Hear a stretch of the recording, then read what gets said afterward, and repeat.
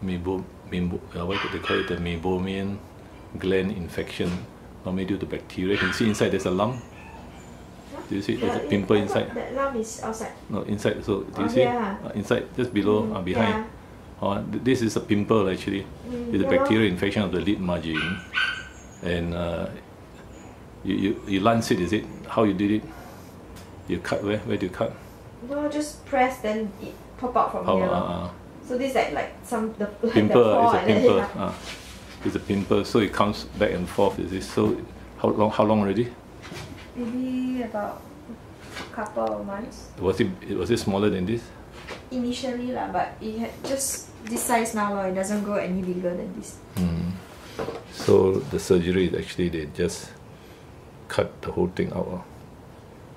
There from inside the eyelid. This is inside the eyelid. This is the whole pimple. So they cut it out and pull out there, pick up the thing, and then they solve the problem. If not, it keeps on getting infected. It's called suppurative mebomitis. Suppurative mebomitis. 2 months only, right?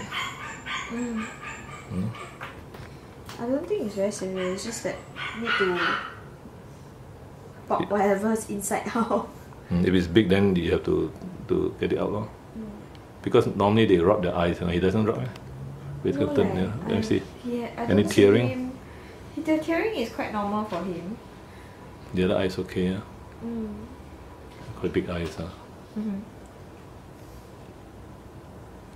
Yeah, this thing now and then happens in dogs. Even people get it also, you know. Yeah.